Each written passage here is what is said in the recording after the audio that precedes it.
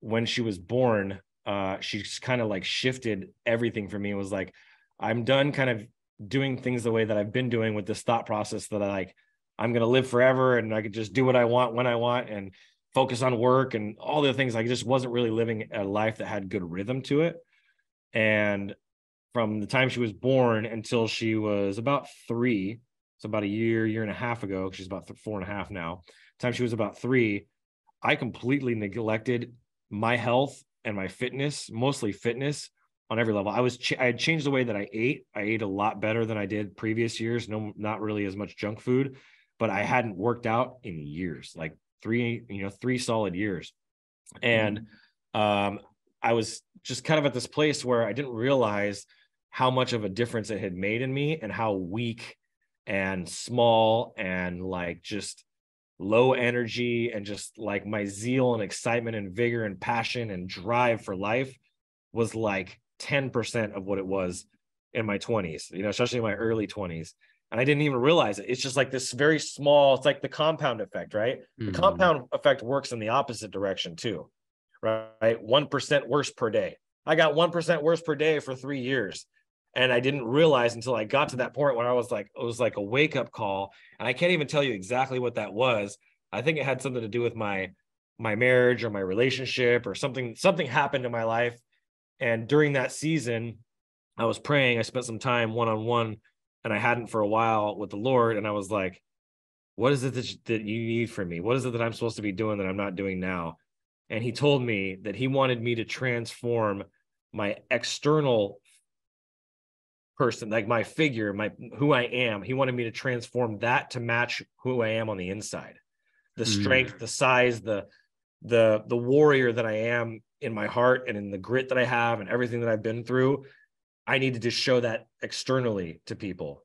And I don't think it's about vanity or ego. There's a different purpose and mission. And I'm not asking Lord what that is, but it gave me my life back.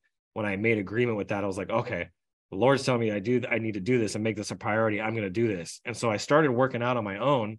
And then my business partner came to town last August, and I started working out with him and got into a rhythm, and I started eating protein shakes. And then I was like, it's time to take the next step. And I hired a fitness trainer and paid him for an entire year up front. Wow. Up front. And I knew that was going to be really helpful. And I went hard with him for about a month. And then I think I don't remember what happened. I think, my knee, I had a knee injury and I kind of took 2 months off. And then I started to feel myself again going, like I'm just feeling like I'm not feeling that fire for life like I was. Like when I'm working out and I walk different, I talk different, like it's connected to my confidence in a big way. When I can knock out 100 push-ups, right, or 50 push-ups at a time, like I already feel like I won the day just doing that alone without even closing a single business deal or meeting a new person or having anything successful on the business side.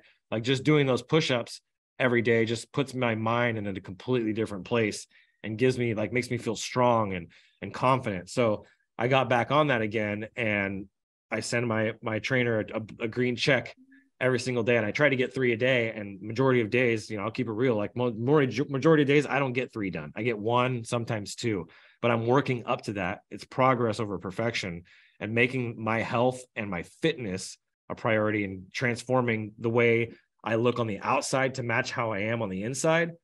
That's something that the Lord asked me to do. And how dare I not go after that and make that a priority in my life? Mm-hmm. Wow, that's amazing, man. I'm so happy for that growth in health and fitness and making that transformation. Yeah. You're totally right. It's like, if you don't work out for one day, you don't notice it. And then that's kind of like your new norm, right? Your body adapted to that lower level of physical being. Yep. And then if you skip another day, it like adapts to that. And then it gets to the point where you like neglect it so much and you're not really noticing it.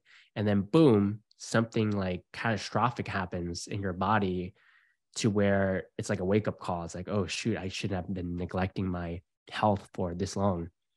And so yeah, that's huge. It's like people, I feel like we take our health for granted. It's like there's some people that can't even do certain things because of they're just not able to physically.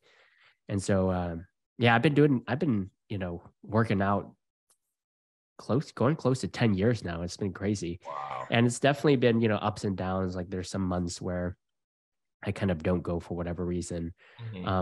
But I've been pretty consistent the past 10 years, and it's gotten to the point where like, for me, it's just fun.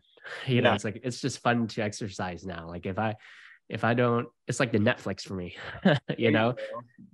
Oh, what's that? That's huge. I said, I love that. That's huge. See, and that's what I've been telling myself every day is like, oh, I have to work out today. Oh, that's right. Okay. I still have to work out. I'm done with that. That doesn't work for me. That mentality and where I'm operating from, it doesn't work for me anymore. I've rejected that. And I'm like, I get to work out today. Right. I love working out. I get to work out today. I love working out. I've been telling myself that multiple times a day because the reality is working out is painful. It's a struggle. It's uncomfortable. There's recovery. There's all the other things that go along with it, and protein and BCAAs, and like it's a lot of work. Like it requires a certain amount of your time, and I just felt like for many years I didn't have that time to give to it. And I would have been kicking myself 10 years from now when I'm freaking diabetic and all the other stuff that I could possibly be, because I neglected it for so many years and I didn't make it a priority. Yeah, that's definitely huge, making a priority. That's kind of how I prioritize health. It's like I see health as like, if I'm not healthy and I get sick, or I get, there's something really bad that happens to me, then I can't be there for my family. I can't be there for my kids. I can't be there for my business. I can't be there for other people. And it's like, that should be one of the top priorities, it's your health.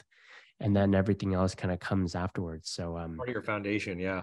And that's where my foundation was weak. And like, how confident of a man or a person can you be as if you're like, I want to be in good shape and I want to get ripped, or and then you don't do anything on that, right? You don't honor the words and the commitments that you make to yourself. That's going to trickle out from there to everything that you do in your life. It's going to take away from your confidence. Hey, thank you so much for watching this video. If you enjoyed the video, make sure you watch the full episode here. And if you're not subscribed yet, make sure you click on the subscribe button. I really appreciate you watching. I'll see you in the next video.